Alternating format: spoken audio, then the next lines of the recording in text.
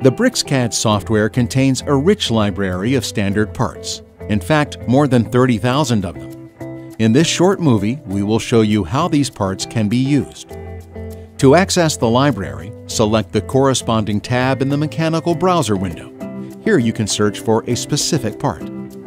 Once you have selected a specific part, you can see the preview and set the size and length of the part you want to insert. Insert the part by dragging it to a desired position using snapping and dynamic dimensions. The inserted standard part is listed in the Model tab of the mechanical browser.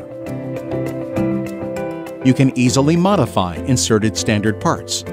To do this, you have to dissolve the component to deal directly with its 3D solid geometry. For example, you can perforate this part.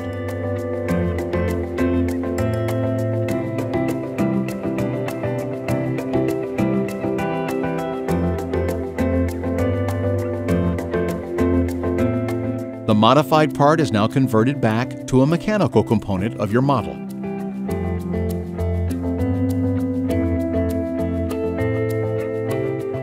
Use 3D constraints to position components. To stiffen your construction, you can add a couple of stiffener angles, or gussets. Form a component representing one leg of your chassis.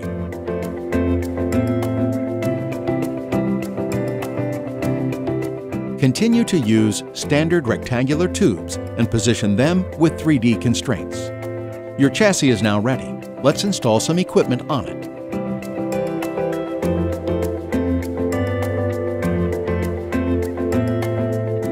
To attach the equipment on the chassis, you can use standard bolts and nuts.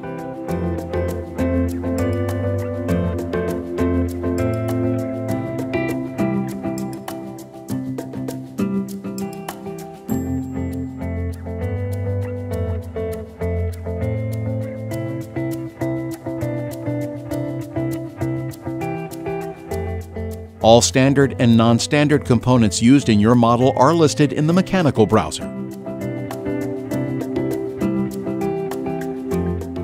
If needed, you can create standard views of your model and generate the bill of materials. If you are looking for a powerful 3D mechanical design software at a compelling price, BricsCAD is your best choice. For a free trial download, visit bricsys.com.